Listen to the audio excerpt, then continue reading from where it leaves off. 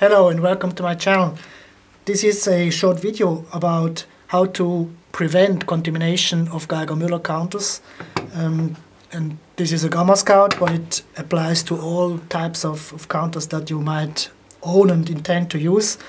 Imagine you are outside and there is a lot of dust in the environment, and this dust is contaminated with radioactive material, or there are aerosols that carry radioactive material.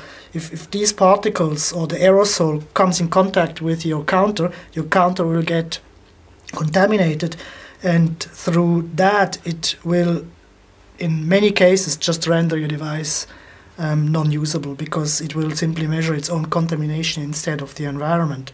So I always recommend, when you want to use your Gamma Scout or your Geiger-Müller counter, just put it into a Ziploc, like so. You can still manipulate all the controls, that's very simple, but you prevent contamination of your Geiger-Müller counter. Thanks for watching.